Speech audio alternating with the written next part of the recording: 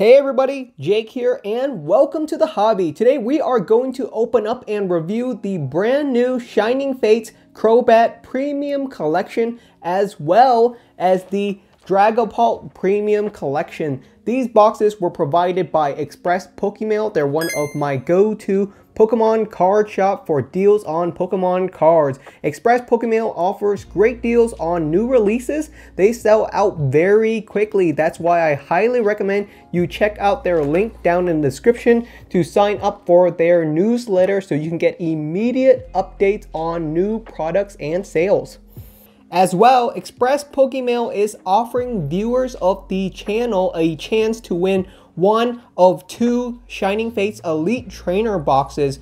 With how scarce products are right now, I really appreciate Express Pokemail for doing this. To enter for a chance to win one of two Shining Fates Elite Trainer box, all you have to do is be subscribed and leave a comment down in the description. I will use a YouTube random comment picker app to pick winners at the end of the week.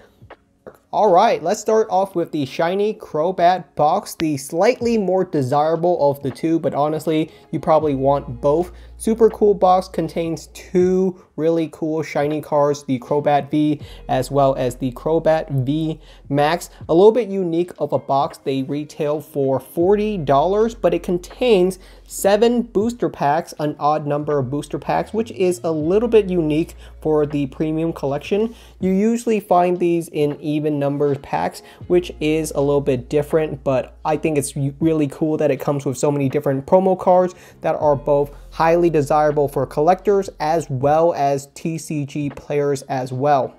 Inside of the box, you have yourself a Jumbo Crobat coin. This is definitely a little bit different. I have never seen such a large Pokemon coin before. It's like twice the size of the regular ones. So I'm not sure why they did it this way, but it's going to be really cool when you take one of these to a tournament and really show your opponents how to flip heads or tail with this baby. And there we have the Crobat V shiny card, the slightly more desirable of the two between the Dragapult or the Crobat. This one's a little bit more desirable because it is a little bit more playable in the TCG. I also think there are a couple more Crobat fans than Dragapult fans, but that's only because Crobat has been around for a little bit longer than Dragapult. And of course we have the Crobat V Max. The box is actually named the Crobat V Max Premium Collection box. So yeah, it is named after the V Max version, not the regular. And there we have a promo card if you would like to pick up either of these for yourself on the TCG online website. I think it's really cool that the Pokemon Company would release exclusive free versions on their online game as well. It also comes with a Jumbo card. The Jumbo card is pretty interesting because it is the exact same as the regular version, and it really is Jumbo. It's fully texturized in the exact same way that the regular card is. No difference. The only difference, I guess, is the size. And of course, it does come with 7 booster packs inside. We got 1, 2, 3, 4, 5, 6, 7. So an interesting product for $40. I think it is something that might be worth picking up if you're interested in Shining Fates.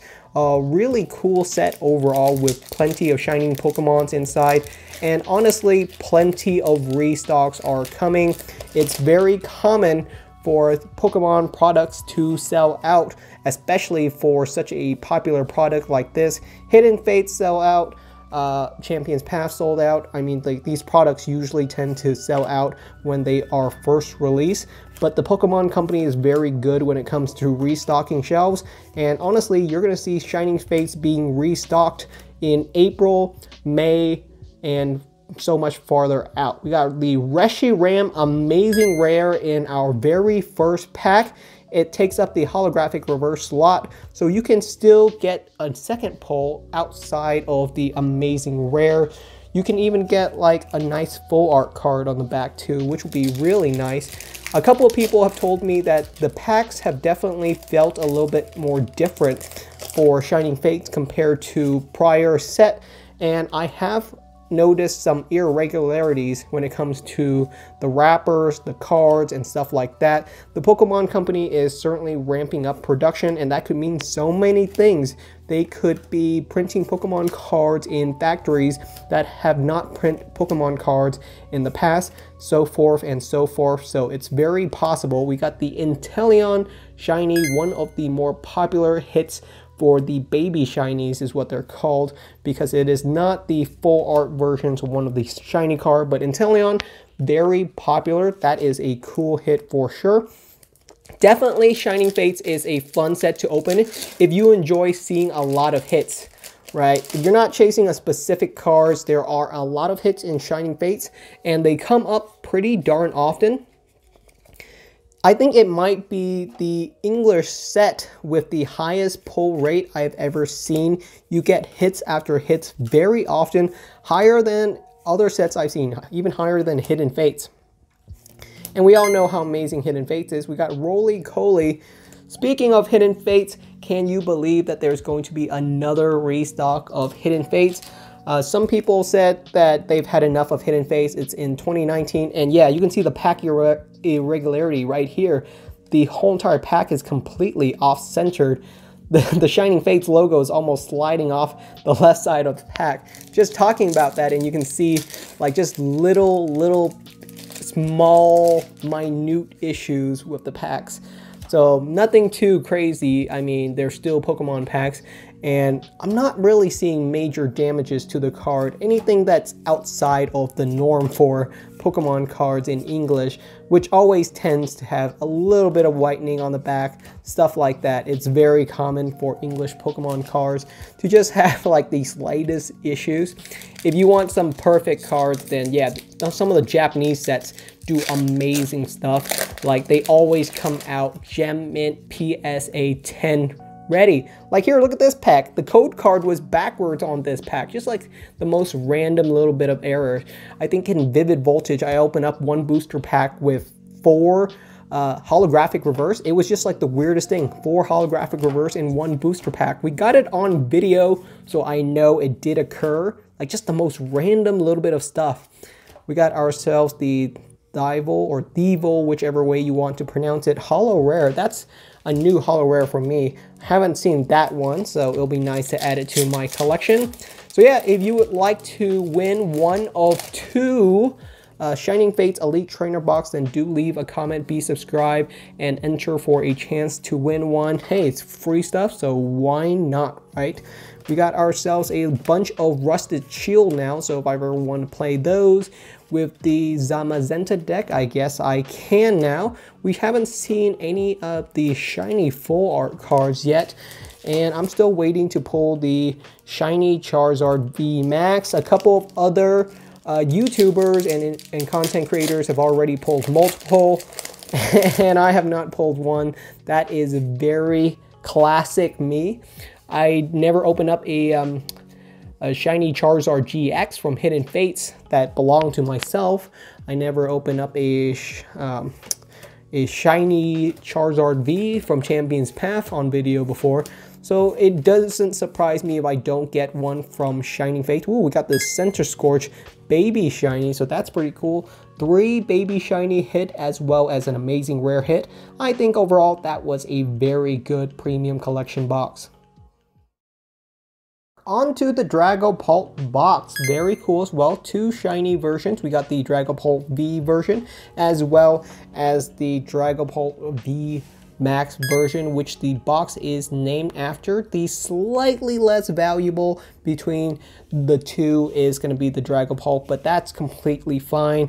That's very normal. You know, with the Hidden Fates tins, the Charizard one is the most desirable, but honestly, you're going to want probably all 3, the Gyarados, the Raichu, as well as the Charizard.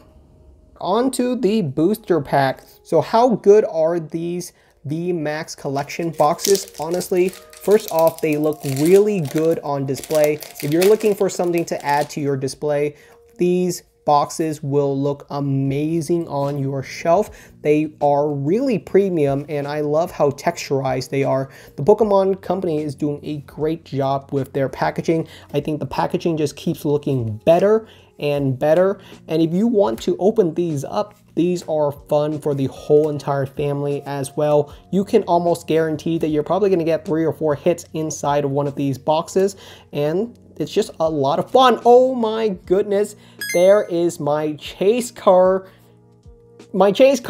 It is my chase card from Shining Fates. You would think it'd be the Charizard VMAX, but it's actually Skyla. It would be Marnie full art if Marnie was in the set, but we got Skyla instead. That is totally awesome. The full art cards have looked better and better with each gen, and I continue to enjoy collecting them. Honestly, they really didn't wow me in XY. I know a lot of people bash on me for enjoying the full art trainer cards, but for the longest time I really didn't enjoy them, and that really comes from me being a collector for quite a while, and full art trainer cards just never really appealed to me. I didn't enjoy them in the XY era. I thought the artwork just didn't look very good, but something definitely changed during the Sun and Moon era, and maybe they did quality control, maybe they did Q&A, who knows, but they got significantly better. There is the the uncensored version of Ditto, which I'm totally fine with. A very funny card for sure. And yeah, I think from Sun and Moon all the way till Sword and Shield, the full art trainer cards are all like fantastic. They've done such an amazing job of making the full art trainer cards just really appealing. So I'm gonna enjoy collecting full art trainer cards from those eras specifically. And that's purely down to preference. I know people who really love the XY era full art trainer cards, and there's a couple that are good, but overall I just don't like the looks of them. We got NDDV, so 3 hits so far in the first 3 packs.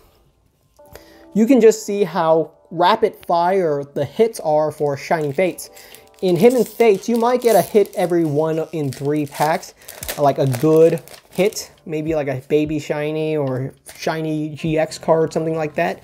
But it seems like with Shining Fates, the hits are like just constant. I just keep seeing like, you know, like 4 hits in a row, 5 hits in a row. Every time I've opened up Shining Fates on video, we've gotten like 5 hits in a row repeatedly. We got Morpeko, we got Yanmega holographic reverse, and Pokekid on the back. I am elated right now. Just give me all the full art trainers, because I personally enjoy the full art trainer cards from this set tremendously more than the Pokemon. I think that's a little bit unique, but there are just so many fantastic full art trainer cards from Shining Fates. And it's not just the shiny Pokemon. I mean, you got the amazing rares, the full art trainers, and some gold rarity cards too, such as the Eternatus VMAX. So this set is just really killer. So once again, are these premium collection box worth it? Yes, definitely. If you can find them at retail price, I highly recommend we do 1, 2, 3 to the front. I think we already did that. I'm just wigging out right now. If you can find these at retail price, it's a very smart pickup right now. Great product, both to open and to display. You can't really go wrong with Shining Fates right now. A really cool product, and the Pokemon Company really hit it out the park with this one. Why is Marnie not in this set? I don't really know. Perhaps Marnie's going to come in a later collection box. Maybe Marnie will come out in an upcoming set. I'm not fully sure how the Pokemon Company decides which cards are going to be in which set. It's a little bit strange that they sort of pick and choose certain cards. Like, why was Shiny Charizard V left out of this deck or this set? Was it really because Shiny Charizard V needed to be in Champion's Path to build up hype? Maybe. That's totally possible. Of these 2 boxes, we pretty much got 4 hits in each. So yeah, really fantastic product. I'm going to enjoy displaying these. If you guys like to have a chance at winning one of the Shining Fates Elite Trainer box, definitely enter. I mean, it's super easy. Just be subscribed, leave a comment, and I will pick some winners to just get their address to ship the Elite Trainer boxes out to. We got the Yveltal, or the Yveltal, whichever way you want to pronounce it. Amazing rare card from X and Y. Very cool card. Do we get a second hit? No, we do not. That'd be too crazy. We got the Zarude in the back. but fantastic products overall. Alright everybody, that's the end of today's video. Thank you so much for watching. I hope you guys enjoy it. My final thoughts on these products are definitely to be on the lookout for these. They are going to be restocked multiple times over the next couple of months, and you never know when you might stumble upon one of these boxes at your local game store or at a retail store near you. Fantastic product whether you plan on displaying it or cracking it open with the family. You can't really go wrong with the Shining Fates Premium Collection. Hope you guys enjoy, and I will sleeve up these cards. I will see you guys next time.